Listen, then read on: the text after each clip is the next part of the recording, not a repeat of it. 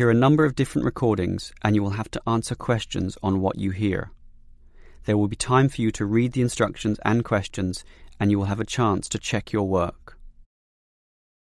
All the recordings will be played once only. The test is in 4 sections. At the end of the test, you will be given 10 minutes to transfer your answers to an answer sheet. Now turn to Section 1. Section 1. You will hear 2 teachers, Andrew and Katie, discussing the coming excursion of their language class. First, you have some time to look at questions 1 to 6. You will see that there is an example that has been done for you. On this occasion only, the conversation relating to this will be played first. Well, we have this school excursion planned, but when exactly is it? Is it this Tuesday or Wednesday? Well, it can't be Tuesday with the English tests taking place. Ah, right, not Tuesday but Wednesday. That's right, all day Wednesday, taking a bus outside the city. The excursion is on Wednesday, so Wednesday has been written in the space. Now we shall begin. You should answer the questions as you listen, because you will not hear the recording a second time. Listen carefully and answer questions 1 to 6. Well, we have this school excursion planned, but when exactly is it? Is it this Tuesday or Wednesday? Well, it can't be Tuesday with the English tests taking place. Ah, right, not Tuesday but Wednesday. That's right, all day Wednesday, taking a bus outside the city. And where are we going? Last month we went to Arthur Island, so this time we're going to the animal park. Arthur Island was okay, but it was too cold. Let's hope the weather for this week's excursion is better. I don't suppose animals care about bad weather, but I certainly do. Have you heard the forecast? Yes, and it's not too bad. Basically, they're saying Monday will be sunny. Good. But then the weather will change. Not so good. Yes. Tuesday we'll have some showers, but by Wednesday, the day of our excursion, it will be, well, their words are cold and cloudy. Cold and cloudy. Well, as long as it isn't wet and rainy, I'm happy enough. We won't need umbrellas, just warm clothing. And what time will we get there? Let's see, the bus picks us up at 8:30 a.m. and then it's an hour and a half on the road, so we arrive at 10 a.m. Sorry, with the 15-minute break, that will actually be 10:15 a.m. That's early enough. Then all our students can see the animals, have their fun, and do whatever they want to do. Well, one fun event planned that day is Birds of Prey. What's that? That's when they bring out several birds of prey, eagles, falcons, kites, those sorts of birds, and throw pieces of meat into the air, and the birds swoop down and eat them. It's quite impressive. Sounds great. Birds of prey. Are there any other activities? There's a catered lunch at the park restaurant. We've already paid for that.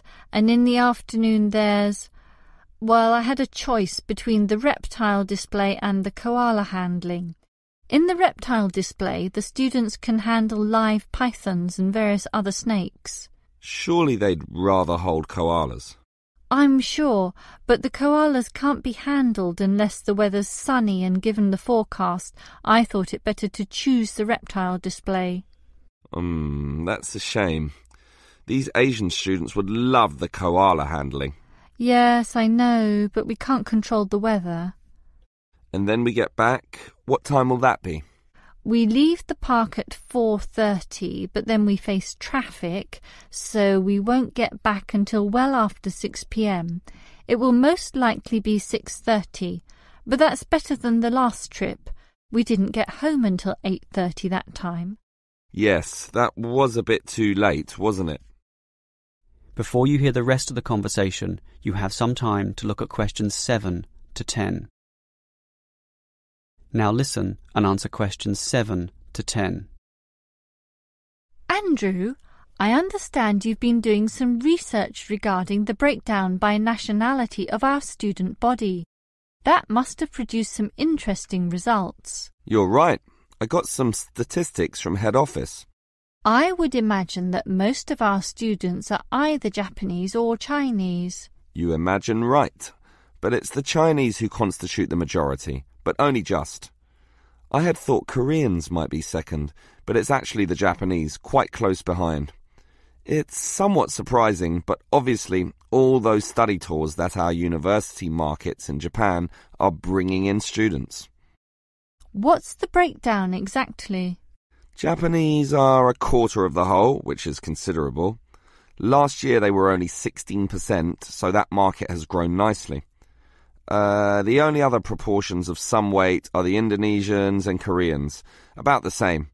Indonesians at 15% and the Koreans are a little higher, not like last year when they were less than 10%. I thought we'd have more Indonesians than Koreans.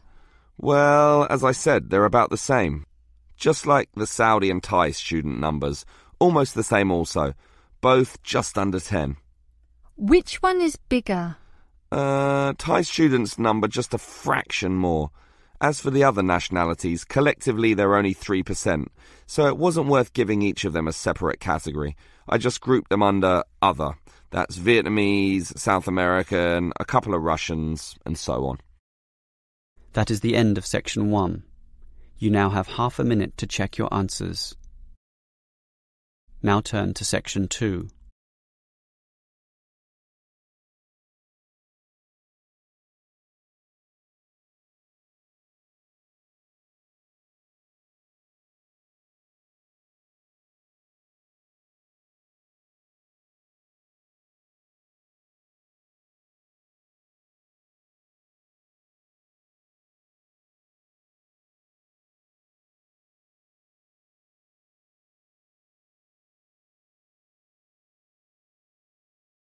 Now turn to section 2. Section 2. You will hear a university administrator telling a group of new students about the central campus buildings and the facilities they provide. First, you have some time to look at questions 11 to 16.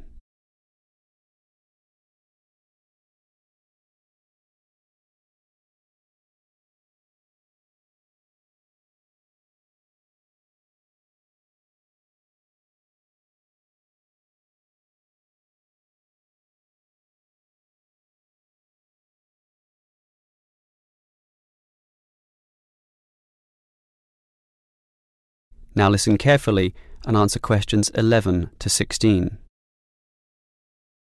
Welcome everyone to the Brandon Complex, the geographical and, we could say, spiritual heart of this university. This is basically where everyone eats too, as you can see by looking around. There are many different cuisines here, Chinese, Indian and Middle Eastern, plus the usual fare of a local type, all in that corner over there. We have many shops here too, but the biggest is Wilson's, right there, providing clothing and hardware. That's next to all the restaurants. Now, on the opposite side of Wilson's we have 3 shops. The one in the corner there, closest to the restaurants, is for DVDs. Yes, the DVDs are cheap and affordable, and you can also rent DVD players as well. Moving on. In the corner directly opposite Wilson's is the Student Union office. Incidentally, you are all encouraged to join the Student Union, as a Student Union card gives you many benefits, including discounts on basically everything you can buy here at the Brandon Complex. Outside this complex, on the other side of the road, you can just see it from here in fact, is a building that we call by the rather unusual name, the H Building. Next to this, on the other side of some trees along the main road, is the Engineering Institute, but that doesn't have anything to do with the Brandon Complex. One last thing is that just outside this door, near us here, you can see a grassy oval patch. Well, that's the playing field for what we simply call the fitness room, which is alongside. So you can put on some calories here at the restaurants and then burn them off at the fitness room afterwards. Oh, I forgot to mention this shop right here, in the middle, beside the Student Union. It's the bookshop, and as you can see, it's always busy, always popular. You can buy newspapers, magazines, and stationery there, plus a few clothing items as well, just as you can at Wilson's. Why don't you go and take a look right now? Before you hear the rest of the talk, you have some time to look at questions 17 to 20.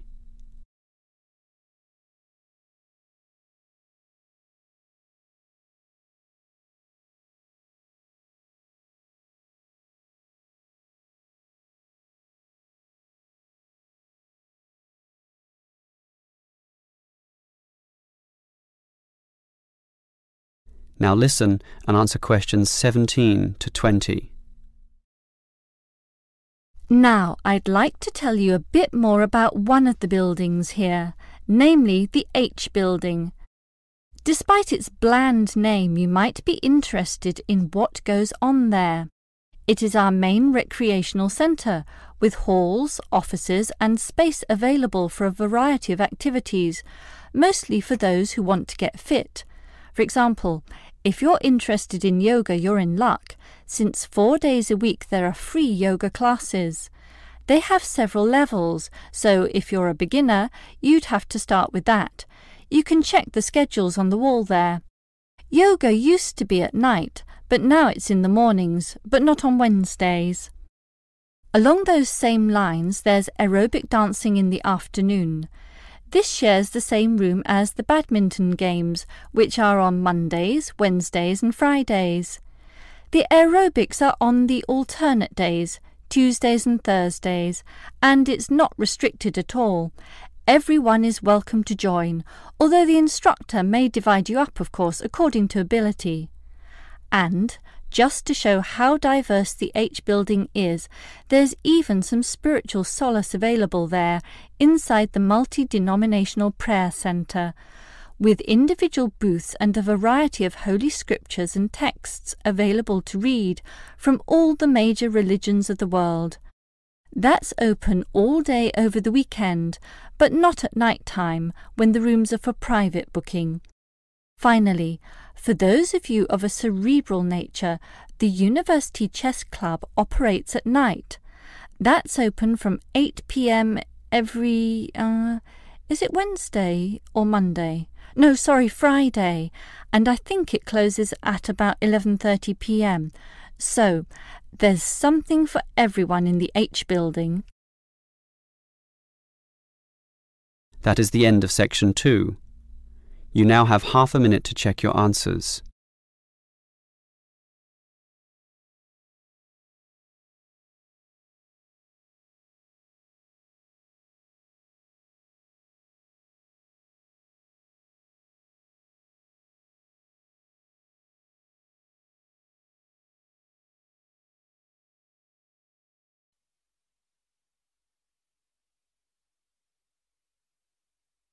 Now turn to section 3.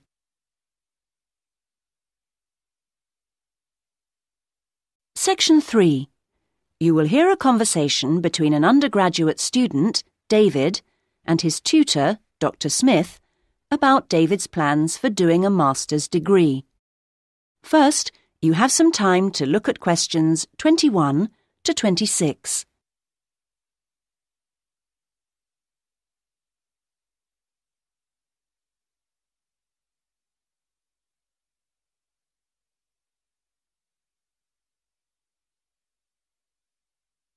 Now listen to the first part of the conversation and answer questions 21 to 26. Right. Well, David, I think it's a good idea to talk a little about your plans for going on to do an MA. Now, I understand you're thinking in terms of either Forth College or Haynes College? That's right. Well, so far anyway. No, I think that's a good choice to have narrowed it down to. I'm interested to know how the services to support students work in both places. Yes, I know you've needed to make use of those here in the last year. I have to say I'm not absolutely sure about the situation at Haynes. I expect they're all right, but certainly Forth has a good reputation in that regard. They have a large number of students from abroad, and they have to make sure they're okay. That's reassuring. And then I'll be moving city again, obviously, whichever college I go to, and I hope that the room or flat I could expect would be nice. Very important, yes. These days, actually, all colleges tend to have decent quality rooms or flats for their students, and Forth and Haynes are no exception. Right. Well, what about comparisons on the academic side of things? Well, I know you're an avid user of the limited online provision we have here. I think you'll find Haynes is about as developed, or not, as we are here, and that Forth has developed some pretty impressive stuff, which I'm sure you'd make the most of. Well, I'd certainly try. But that doesn't mean that the more traditional information sources, such as the good old-fashioned library, should be forgotten. No, of course not. While Forth has recently had a very splendid law library opened, that isn't particularly relevant for you, and I think you'd find Haynes' general university and faculty collections better suited to your needs. But that's something you could check for yourself if you visit both places. Which I'm planning to do next month. Good. Now there's the question of the lecturing staff, which is clearly going to be key to your progress. I think you'd find them adequate at Forth. There are some solid people working there, while Haynes have recently taken on some inspirational people, very cutting edge. It's a little hard to judge, though, because as a research student, it's not as if you have teaching all day every day. No, I guess not. But I'll need to consult. Yes, and on the subject of research, in terms of the college's reputation for results, again, neither place is bad in any way, but I think you'll find, and you can check this on the Research Council's website, that Haynes has consistently scored very well. There's perhaps a little bit of an issue with non-completing doctorate students at Forth. Well, I'll certainly look at the website as you suggest. Fine. Now you have some time to look at questions 27 to 30.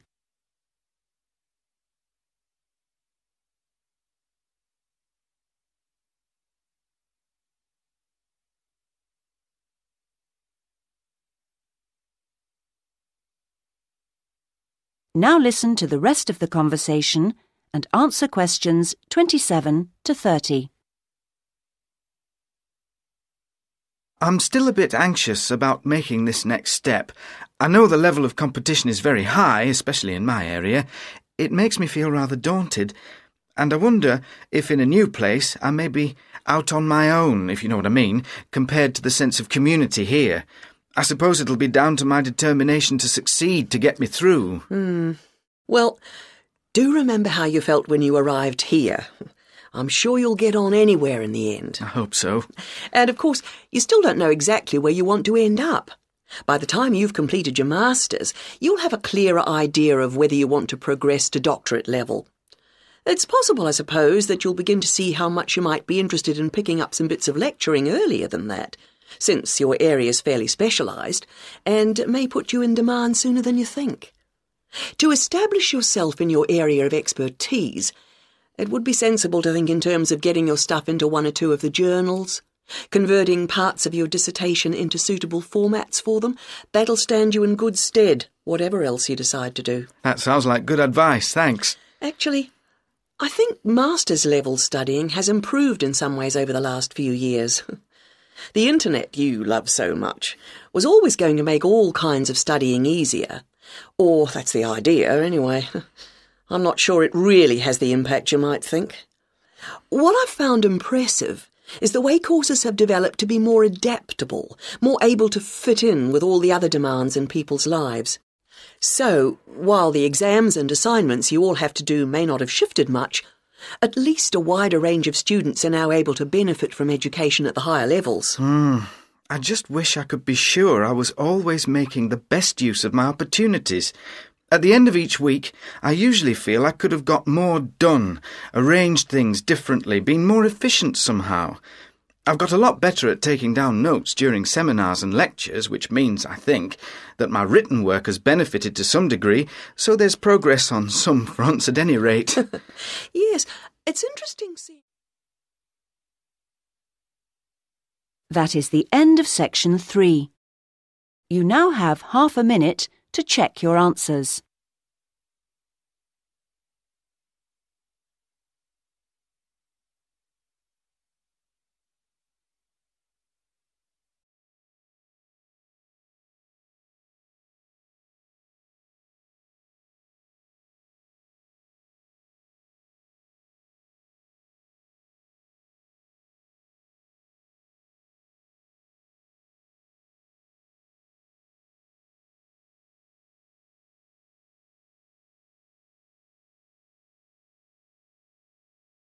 Now turn to Section 4. Section 4.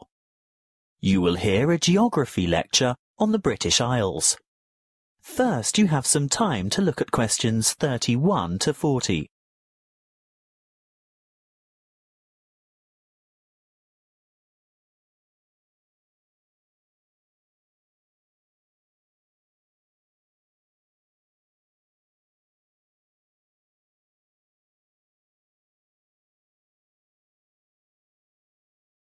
Listen carefully and answer questions 31 to 40. Hello, I'm glad so many of you have turned out to hear what I have to say today about the British Isles, that area of the Eastern Atlantic that we Americans find so confusing. I'm afraid just looking at a map or a page in the atlas doesn't necessarily explain the geographic terminology. In referring to the British Isles, a word of apology for those of you of Irish descent, that is, those whose ancestors come from Eire, the Republic of Ireland. No matter how geographically accurate the place names that I use today are, some of you will be understandably upset to be included in anything termed British. I have a very useful image that might help you differentiate between the various labels that distinguish the political and geographic reality of the so-called British Isles. I want to show you a Venn diagram, which is a mathematical illustration that shows all the possible relationships between sets. Look at this Venn diagram, and you will see that the geographical terminology is in bold, while the political terms are in italics. See here the British Isles in bold and the British Islands in italics. The aim of this lecture is to explain the meanings of and relationships among those terms. In geographical terms, you will see that the British Isles is an archipelago made up of the two large islands of Great Britain and Ireland, and including many smaller surrounding islands. Of course, you can't tell from the Venn diagram the true comparative size of these islands. You'll need to look at the map for that. But take my word for it, Great Britain is the largest island of the archipelago, followed by Ireland, which in reality, geographically, lies to the west, and there are over 1,000 smaller islands. Now, in political terms, the United Kingdom of Great Britain and Northern Ireland is the constitutional monarchy, which includes the island of Great Britain, some small nearby islands, although not the Isle of Man or the Channel Islands, and the northeastern part of the island of Ireland. Thank goodness it is generally shortened to United Kingdom, the UK, Great Britain, or even the abbreviation GB, although none of these are strictly correct, of course. You'd better listen carefully to the next part, because, I warn you, it is very confusing. Ireland is the name of the sovereign republic occupying the larger part of the island of Ireland. But to distinguish it from the name of the island itself, and most importantly from the other part which belongs to the UK, it is called the Republic of Ireland, or its Irish language name, Eire. That's E-I-R-E, even though Eire directly translates as Ireland. The smaller portion of the island is called Northern Ireland. The partition of Ireland took place in 1922, after a great history of struggle that we won't go into here. England, Scotland, Wales and Northern Ireland are legal jurisdictions within the United Kingdom, but Great Britain refers to the countries of England, Wales, and Scotland as a unit. The British Islands contain the United Kingdom, the Channel Islands, made up of Guernsey and Jersey, and Isle of Man, which all have the British monarch as head of state. Interestingly, the Isle of Man, although governed as a British Crown dependency, has its own parliament, but relies on the UK for defence and in matters of external relations. So, you've learnt something about the geographical and political confusion surrounding the British Isles. Let's have a look at some of the linguistic confusion. To start with, there isn't an adjective to refer to the United Kingdom, so the term British is generally used. However, that means that citizens of Northern Ireland, although not on the island of Great Britain, still describe themselves as British, because this reflects their political and cultural identity. Irish, in a political sense, refers to the Republic only, so sometimes citizens of Northern Ireland would call themselves Northern Irish as a point of difference. Of course, the Northern in Northern Irish is not completely accurate either, as the most northerly peninsula on the island is in the county of Donegal, which is part of the Republic. OK, we might get in a muddle over the term Irish, but at least Scottish, Welsh and English should be self-explanatory. Apparently not to us Americans, and Europeans are often guilty of this too. We often use the term English incorrectly to mean British. I'd have to be the first to admit to calling my Welsh colleague English, which really gets his heckles up. He is Welsh, he tells me, and he may also be British, but he is definitely not English. Just one more thing. What is the British Commonwealth? It's a voluntary association of independent states, many of which were former British colonies. In fact, what was primarily the old British Empire. However, it's no longer known as the British Commonwealth, but is now called the Commonwealth of Nations instead, presumably because current members do not want to remember the old colonial ties. That is the end of section 4. You now have half a minute to check your answers.